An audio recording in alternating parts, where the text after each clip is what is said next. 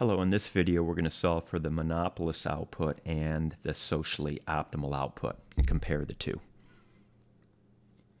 So we'll start with the monopoly. This monopolist has an inverse demand given by price equals 400 minus 0.05 Q. This firm has a marginal cost that is constant at $20, MC equals 20.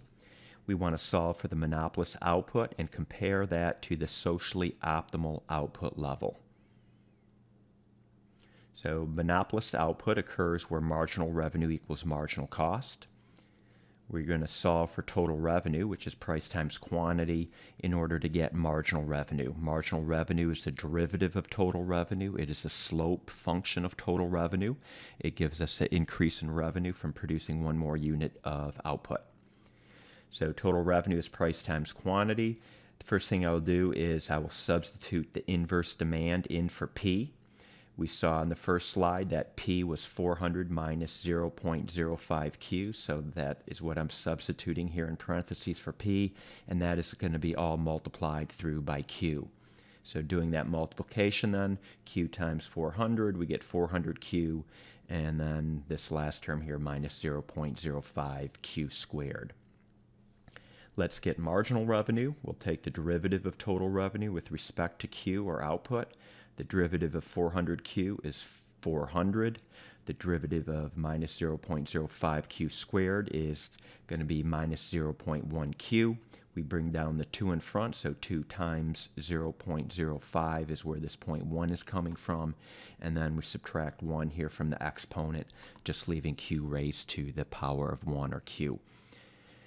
Next thing we'll do is set marginal revenue equal to marginal cost in order to maximize profit. And doing that, setting our marginal revenue equation equal to our marginal cost that we stated was $20 in this example. Solving for Q, I subtract 20 from both sides, so 0.1 Q equals 380, dividing through by 0.1. The profit maximizing output level for this monopolist is 3,800 units. If we wanted to get the price, we'd take this value for Q and plug it into the inverse demand. Doing that, the monopolist will charge a price of $210 per unit. Let's contrast that with the socially optimal output level. That occurs where price equals marginal cost, just like in perfect competition. So setting our price equation, or inverse demand equation, equal to marginal cost, and solving for Q.